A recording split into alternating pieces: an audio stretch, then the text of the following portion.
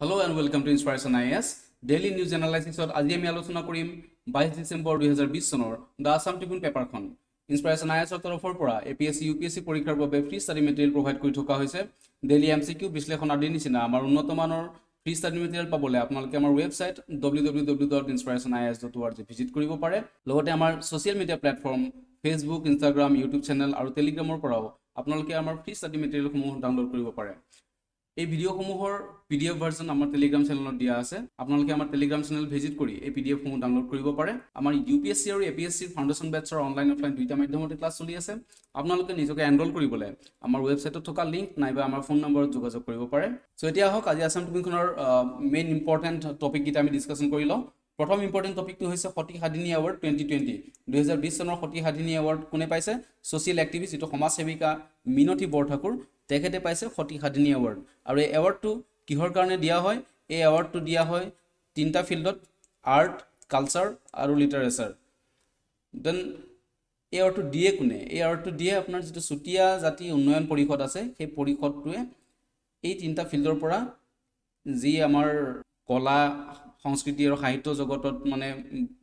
এটা অভিনৱ বৰঙনি আগবঢ়াইছে তেওঁলোকক এই পৰিষদৰ দ্বাৰা সিলেক্ট কৰা হয় আৰু প্ৰতি বছৰে এই এৱাৰ্ডটো মানে সতি সাধিনী এৱাৰ্ডটো প্ৰদান কৰা হয় অসমত প্ৰতি বছৰে 21 এপ্ৰিল তাৰিখে এই সতি সাধিনী দিৱসটো পালন কৰি অহা হৈছে এতিয়া সতি সাধিনী এৱাৰ্ড বুলি আমি কৈ আছো বাৰে বাৰে গতিকে এই সতি সাধিনী হয়নো কোন সেইখিনি অকমান জানি লোৱা হওক সতি সাধিনী তেখেত আছিল চুটিয়া সাম্ৰাজ্যৰ বা চুটিয়া কিংডমৰ আপোনাৰ কি আছিল লাষ্ট কুইন আছিল তেখেত আৰু তেখেত চুটিয়া কিং ধৰ্মধ্বজ পাল অৰ ধীৰ নাৰায়ণ তেখেতৰ ছোৱালী আছিল আৰু তেখেতৰ জন্ম হৈছিল খদিয়াত আৰু তেখেতৰ বিয়া হৈছিল নীতিপাল বা নিত্যপাল আৰু এই নিত্যপালে আছিল যি চুটিয়া সাম্ৰাজ্য বা চুটিয়া কিংডম হে চুটিয়া কিংডমৰ লাষ্ট কিং আৰু সতি সাধিনী তেখেতৰ কন্টেম্পৰাৰী যেটো আহোম কিং আছিল বা যেটো চুটিয়াৰ লাষ্ট কিং আছিল আপোনাৰ নিত্যপালৰ সমসাময়িক যি ৰজা আহোম ৰজা এয়া আছিল সুহুমুং বা দিহিঙীয়া ৰজা এই যে চুটিয়া ৰজা ধৰ্মধ্বজ পাল বা ধীৰ নাৰায়ণৰ জিয়ৰী সাধনী তেখেতৰ নামটো সতি কিয় হলগে হেতু অকনমান আমি বুজি লওঁ হক কি হৈছিল যে 1524 1524 চনত সতি সাধিনীৰ যি গিৰিয়েক স্বামী আছিল নিত্যপাল তেখেতৰ যেটো দুৰ্বল শাসনৰ সুযোগ লৈ আহোমসকলে কি কৰিছিল চুটিয়া সাম্ৰাজ্যৰ আক্ৰমণ কৰিছিল আৰু তেতিয়াই আহোম সৈন্যই কি কৰিছিল নিত্যপালক হত্যা কৰাৰ লগতে চুটিয়াৰ যেটো ৰাজধানী আপোনাৰ খদিয়া চুটিয়া কিংডমৰ যেটো ৰাজধানী খদিয়া আছিল সেই খদিয়া তেওঁলোকে মানে অধিগ্ৰহণ কৰিছিল বা দখল কৰিছিল আৰু সেই যুদ্ধখনতে কি হৈছিল নিত্যপালৰ লগতে তেখেতৰ পত্নী সাধনীয়ে সেই যুদ্ধখনত অংশগ্ৰহণ কৰিছিল আৰু যেতিয়াই কি হৈছিল যে এই যুদ্ধত তেওঁলোকৰ পৰাজয় হৈছিল আহোমৰ যি খদিয়া খোৱা গোহাই আছিল সেই খদিয়া খোৱা গোহাইয়ে কি কৰিছিল সতি সাধিনীক বিয়াৰ প্ৰস্তাৱ দিছিল আৰু সেই বিয়াৰ প্ৰস্তাৱ তেখেতে অগ্ৰাহ্য কৰি পেলাই বিয়া হোৱাতকে মৃত্যুবৰণ কৰাই শ্ৰেয় বুলি পেলাই তেখেতে কি কৰিছিল তেতিয়া চন্দ্ৰগিৰি খদিয়াৰ ওচৰৰ যি চন্দ্ৰগিৰি পৰ্বত আছে সেই চন্দ্ৰগিৰি পৰ্বতৰ পৰা তেখেতে জাপ দি পেলাই নিজকে আত্মহনন কৰিছিল আৰু সেই তেতিয়াৰ পৰাই চুটিয়া কিংডমৰ লাষ্ট কিং নিত্যপালৰ পত্নী লগতে ধৰ্মধ্বজ পালৰ জিয়ৰী সাধনীৰ নাম হলগে সতি সাধনী গতিকে খুব এটা ইন্টাৰেষ্টিং এটো ষ্টৰী হয় সো আমাৰ এক্সাম পইণ্ট অফ ভিউৰ পৰা এই গোটেইখিনি কথা আমাৰ খুবেই ৰিলিভেন্ট হয় কাৰণ এই যেটো এৱাৰ্ড সতি সাধিনী এৱাৰ্ড এটো কোনে পালে এবাৰ সতি সাধিনী দিৱস কিমান তাৰিখে পালন কৰা হয় আৰু সতি সাধিনী কোন আছিল তেখেতৰ গিৰিয়েক কোন আছিল বা নিত্যপাল এটো কোৱেশ্চন আহে প্ৰায় যে চুটিয়া কিংডমৰ লাষ্ট কোন আছিল আপোনাৰ কিং লগতে সেই সময়ৰ মানে সমসাময়িক যেটো ৰজা আছিল আহোম কিং তেখেত কোন আছিল গতিকে আমি গোটেইখিনি কথা অলৰেডি ডিসকাশন কৰিলো আশা কৰিছো আপোনালোকে খুব সুন্দৰভাৱে বুজি পাইছে আৰু আপোনালোকৰ পৰীক্ষাৰ কাৰণে খুব সহায়ক হ'ব এই ইনফৰমেশনখিনি সো এতিয়া চাও হক নেক্সট ইম্পৰ্টেন্ট টপিক চাইনিজ পাক এয়াৰ ফোৰ্স ড্ৰিল চাইনা আৰু যেটো পাকিস্তানৰ এয়াৰ ফোৰ্স এটা আপোনাৰ ড্ৰিল হৈছিল তেওঁলোকৰ যেটো এয়াৰ ফোৰ্সৰ যুদ্ধ কৌশল এটা চলিছিল আৰু সেই যুদ্ধ কৌশলটোৰ নাম তেওঁলোকে কি দিছিল শাহিন বাই ইগল 9 বুলি পেলাই আৰু এটো কি হয় ডিসেম্বৰৰ সেকেন্ড উইকৰ পৰা এটো ষ্টাৰ্ট হৈছিল আৰু পাকিস্তানৰ যেটো সাউদাৰ্ণ সিন্ধ প্ৰভিন্স আছে তাতে এটো হৈ আছে এই ডিলটোৱে কি কৰিছে যেটো চাইনা আৰু পাকিস্তানৰ মাজৰ যেটো মিল টু মিল যেটো তেওঁলোকৰ মানে ৰিলেশনশিপ আছে আমাৰ যেনেকৈ আসলে হিন্দু চিনি ভাই ভাই বুলি পেলাই আগতে কোৱা হৈছিল সো পাকিস্তানৰ লগত চাইনাই কি এটো পলিচি ইউজ কৰিছে তেওঁলোকে যে মিল টু মিল ৰিলেশনশিপৰ আন্ডাৰতে এই ড্ৰিল বিলাক তেওঁলোকে কন্ডাক্ট কৰি আছে চাইনা আৰু পাকিস্তানৰ এটা জয়েন্ট এটা আপোনাৰ কি হৈছে ম্যানুফ্যাকচাৰ এটা হৈ আছে যেটো আপোনাৰ JF-17 ফাইটাৰ জেট এই দুইখন দেখে লগ লাগি পেলাই এটো JF-17 যেটো ফাইটাৰ জেট এটো বনাই আছে এটা চাহক আজি Assam ট্ৰিবিউনৰ next important topic to India Israel two share know how on climate resilient infra India আৰু ইজৰাইলে যোৱাকালি অৰ্থাৎ 21 ডিসেম্বৰ 2020 চনত এটা কি সাইন কৰিছে এটা এগ্ৰিমেন্ট সাইন কৰিছে যেটো আপোনাৰ কি হৈছে ইখন দেখে আনখন দেখক হেলথ সেক্টৰত আৰু মেডিচিনৰ ক্ষেত্ৰত also including sharing of expertise in building climate resilient infrastructure and support to green healthcare that is climate resilient hospital এই সেক্টৰ কেটাত এখন দেখে আনখন দেখক কি কৰিছে কোঅপাৰেট কৰা এটা কি কৰিছে মেমোৰেন্ডাম অফ আন্ডাৰষ্টেণ্ডিং এটা সাইন কৰিছে আৰু এই যেটো নতুন পেক্ট এই নতুন পেক্টটোৱে কি কৰিব যেটো সেপ্টেম্বৰ 2003 ত মেমোৰেন্ডাম অফ আন্ডাৰষ্টেণ্ডিং এটা সাইন কৰা হৈছিল দুইখন দেশৰ মাজত হেতু কি কৰিছে এই নতুন পেক্টখনে এটো ৰিপ্লেস কৰিছে সো ইমানখিনি ইম্পৰ্টেন্ট কথা কি সেক্টৰত আমাৰ ইজৰাইল আৰু ইণ্ডিয়াৰ মাজত MOU সাইন হল গতিকে হেখিনি হল যে হেলথ আৰু medicine including sharing of expertise building climate resilient infrastructure আৰু কি হয় গ্ৰীণ হেলথ কেয়াৰ মানে যেটো ক্লাইমেট ৰেজিলিয়েন্ট হস্পিটেল মানে সো নেক্সট ইম্পৰ্টেন্ট টপিকটো হৈছে ওয়াৰ্ল্ডছ ওল্ডেষ্ট পান্ডা in captivity dies in China যেটো আপোনাৰ পৃথিৱীৰ আটাইতকৈ ওল্ডেষ্ট যেটো পান্ডা আছিল হেতু ৰিসেন্টলি মৃত্যু হৈছে আৰু 38 years of পান্ডাটোৰ মৃত্যু ঘটিলে চাইনাৰ Chongqing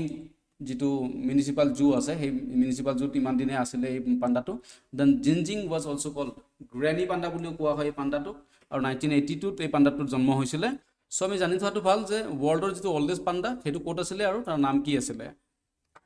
then next important topic black rice and GI tag black rice তো কোট আসলে এটো আমি জানো যে ব্ল্যাক ৰাইস মণিপুৰৰ এটা ফেমাস ৰাইস হয় ফেমাস চাউল এটা যাক আমাৰ চাক খাও বুলিও জনা হয় আৰু এটো চাইনাত কি কয় ফৰবিডেন ৰাইস বুলি কোৱা হয় in ancient China since only those belonging to the upper class could afford two it it মানে যেহেতু এই চাউলটোৰ বহুতখিনি দাম হয় সেই কাৰণে যেটো আপাৰ ক্লাসৰ মানুহেহে এই চাউলটো কিনিব পাৰে বুলি চাইনাত কোৱা হয় সেই কাৰণে ইয়াক ফৰবিডেন ৰাইস বুলিও চাইনাত কোৱা হয় দেন এই যেটো চাক হাও বা ব্ল্যাক ৰাইস ইয়াক কি কৰা হৈছিল আমি অলৰেডি সবে জানো যে ইয়াক GI ট্যাগ এটা দিয়া হৈছিল সো এবাৰ হলে GI ট্যাগ যেটো জিওগ্ৰাফিক্যাল ইন্ডিকেশনস ট্যাগ হয় আৰু এই GI ট্যাগটো ইণ্ডিয়াত কোনে এটো এডমিনিস্টাৰ কৰে যেটো আপোনাৰ ৰেজিষ্ট্ৰেচন আৰু এডমিনিস্টাৰ কৰা হয় জিওগ্ৰাফিক্যাল indications of goods registration and protection act 1999 ৰ আন্ডাৰত এই যেটো GI ট্যাগ এটো দিয়া হয় দেন ৰেজিস্টাৰ কৰা হয় which came into force with effect from 15 September 2003 15 September 2003 চনৰ পৰা এই যেটো GI ট্যাগ এটো ইণ্ডিয়াত দি অহা হৈছে আৰু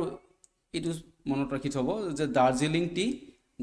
টি আসলে ইণ্ডিয়াৰ ফাৰ্স্ট প্ৰডাক্ট যেটো আপোনাৰ GI ট্যাগ পাইছিলে 2005 চনত এতিয়া ৰিসেন্ট যেটো GI ট্যাগ হেতু পাইছে হেখিনি অকনমান আমি আলোচনা কৰি লওঁ যে GI ট্যাগ এপ্ৰিল 2020 টিল ডেট কাশ্মীৰৰ যেটো স্যাফ্ৰন পাইছিলে এগ্ৰিকালচাৰ সেক্টৰত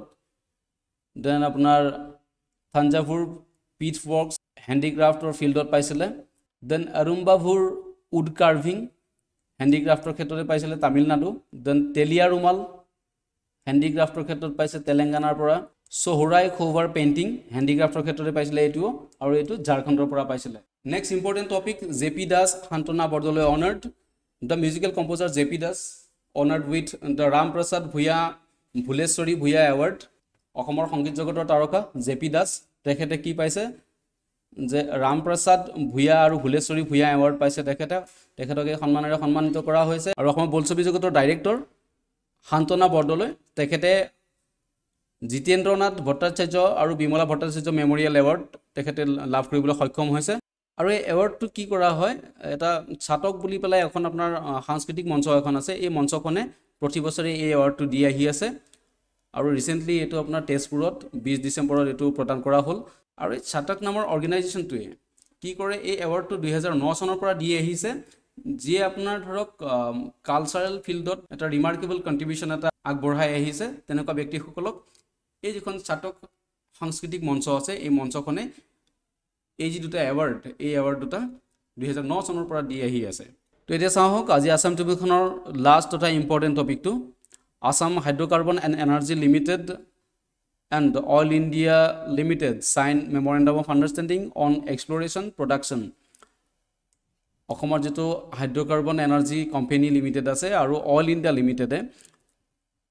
যোৱাকালি অৰ্থাৎ 21 ডিচেম্বৰ 2020 চনত অসমৰ সদৰ মুখ্যমন্ত্ৰী সৰ্বানন্দ সোণোৱাল ডাঙৰীয়াৰ উপস্থিতিত আসাম এডমিনিষ্ট্ৰেটিভ ষ্টাফ কলেজত এখন মেমৰেণ্ডাম অফ আণ্ডাৰষ্টেণ্ডিং তেওঁলোকে সাইন কৰে as part of memorandum of understanding Assam Hydrocarbon and Energy Company Limited would receive 10% participating interest in exploration and production of crude oil and natural gas in the Namrup block allotted to All India Limited covering an area of 125 square kilometer. Jitu All India Limited Namrup blockor jitu All India Limited apnar 125 square kilometer jitu apnar area apnar allot kora hoise hey area tut যি তেওঁলোকে ন্যাচাৰাল gas আৰু আপোনাৰ যেটো খাৰুৱা তেলৰ যেটো খনন কৰিব তাতে কি কৰিব আসাম হাইড্ৰ'কাৰ্বন এনাৰ্জি লিমিটেডে আপোনাৰ 10% তেওঁলোকে এটা ইন্টাৰেষ্ট পাব পাৰ্টিসিপেটিং ইন্টাৰেষ্ট এটা পাব দা Assam hydrocarbon and energy limited এই অৰ্গানাইজেশ্যনটো আমাৰ কেতিয়া এষ্টাবলিছ হৈছিল এটো আপোনাৰ 5 ছেপ্টেম্বৰ 2006 চনত কোম্পানিজ এক্ট 1956 ৰ আন্ডাৰত এই যেটো Assam hydrocarbon and energy limited energy company limited এটো আপোনাৰ ফৰ্ম হৈছিল So আজি আসাম ট্ৰিবিউনখনৰ ইমানখিনি ইম্পৰ্টেণ্ট টপিক আছিলে সো এনেকা ধৰণৰ ভিডিঅ'সমূহ পাবলৈ আপোনালোকে আমাৰ ইউটিউব চেনেলটো সাবস্ক্ৰাইব লাইক আৰু শ্বেয়াৰ কৰিব ধন্যবাদ